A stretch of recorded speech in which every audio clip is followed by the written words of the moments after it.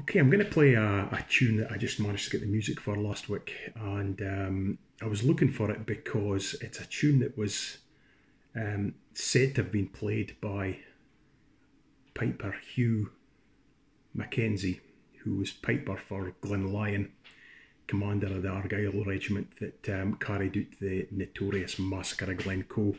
Not every man in the regiment was comfortable with it if it happened. Some of them were deeply unhappy and gave warning to their hosts.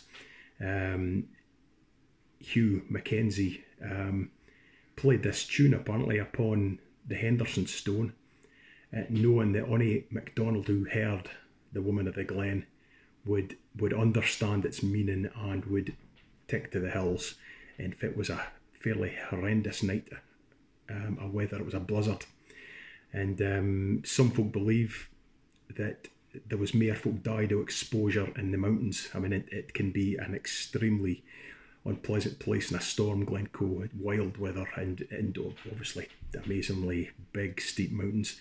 Need a place to be out at night in a blizzard. So some folk obviously got the warning, because there was only 38 MacDonalds are known to have been killed, including the Chief MacIain, Alastair MacDonald, 12th of his line, and there was almost 400 that escaped being murdered that night. So it wasn't a very well carried out operation, but there you go. But this tune was certainly said to have been played to warn the MacDonalds with their impending slaughter.